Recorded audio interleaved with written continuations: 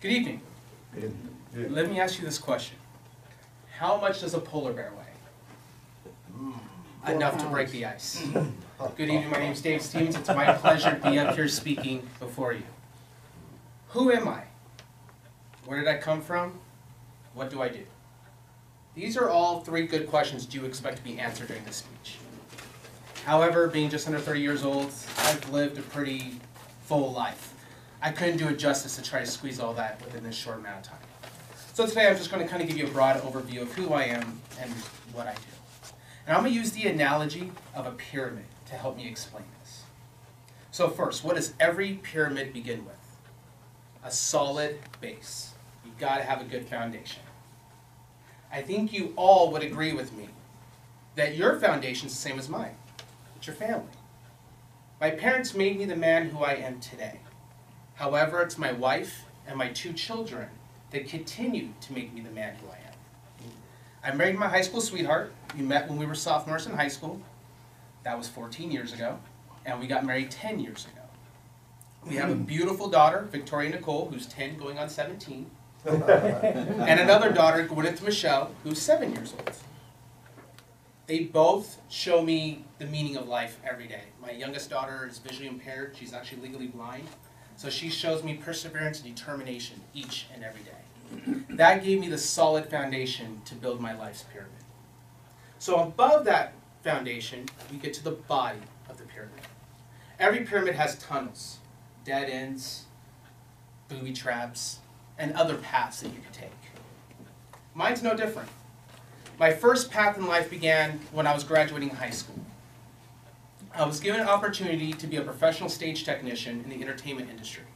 For those of you who may not know what that is, I did all the lighting, the sound, the set building, and the stage management for rock bands, hip-hop artists, musicals, Grammys, Oscars.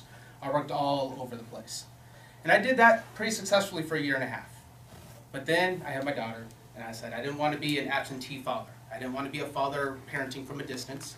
So I took the opportunity to move home. That's where my dead end happened, and I started excavating a new path. At the same time, I was given a phone call by one of my former teachers at the high school saying, hey, we're coming up with a new performing arts high school in Long Beach. Are you interested in doing the technical theater aspect of it, build up this new program? Sure. Jumped at the chance. 19 years old, heading up a brand new technical theater department. Did it for 9 years. I just left recently, about a year ago, and that's where my booby trap happened. I trained over 1,000 high school students to be professional stage techs. I loved what I did. I loved the impact they gave me. I loved the impact that I had on them. Some of them went on to earn master's degrees and bachelor's degrees in technical theater. Some are out on tour right now. I'm waiting for one of them to get the first Tony, because they all promised me they'll give it to me when they get it. But the politics within administration is just horrible at a public high school. And I decided that my passion was gone and I did not belong there anymore. So I excavated a new path. Went back to school. I graduated from Long Beach City College with my Associate Arts in Communication Studies with high distinct honors. I'm currently at Cal State Long Beach holding on to a 4.0, and I'm trying. It's finals week this week. I hold on to my 4.0 at Cal State Long Beach, studying communication studies, focusing on interpersonal communication and conflict resolution, which there really is no resolution to conflict if any of you are curious. It's just managing the conflict is more like it. I'm contemplating either going into grad school or going into law school. I don't know where my journey is going to take me yet. I'm still excavating that path, and hopefully it leads me to the riches and the booties that lay within the pyramid. But every pyramid ends with a capstone up top. What's my capstone going to be? Is it going to be the all-seeing eye like the dollar bill? Or is it going to be gold encrusted? Or is it just going to be plain Jane? I don't know. That won't be decided until I leave. When my time here on earth is done, my capstone will be built. But there is a quote that I'm going to leave you with tonight that helps me build that capstone as I'm here. And that quote is, always aspire to inspire before you expire. Good job.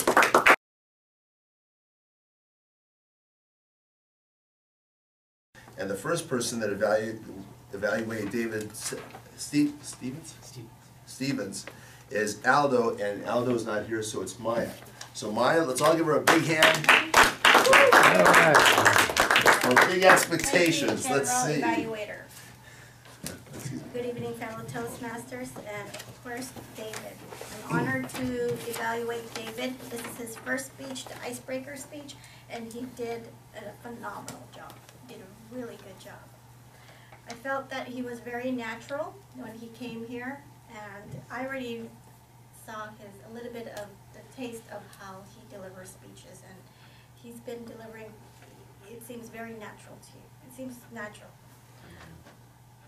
Great delivery, very clear, great content in a very short time for 4 to 6 minutes of speaking here. That's his criteria. He was able to put in a lot of meat in it. I think that we can take away a lot of things that we know a lot more than we did before about David. So we know about his passion about communication and being able to teach 1,000 high school. That's a high school student. That's not easy, right? But taking on that task, I definitely could see that you have a very strong leadership already.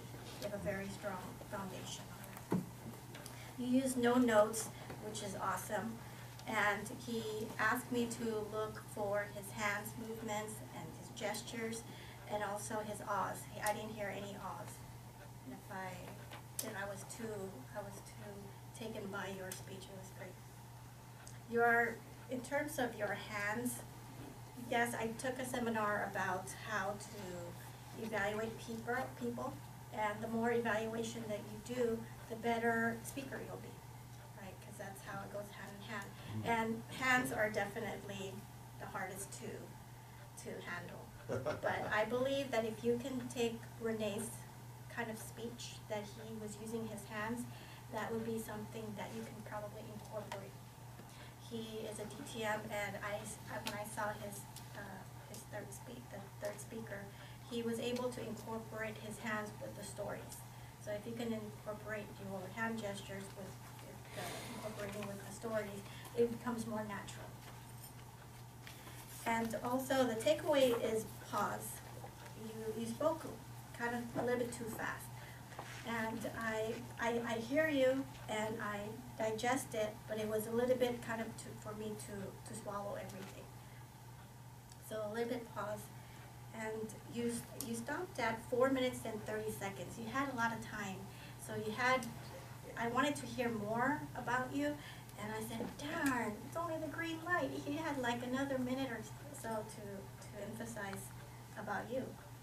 And that's the only takeaway I have. You have a great, bright future ahead of you. And congratulations on your first speech.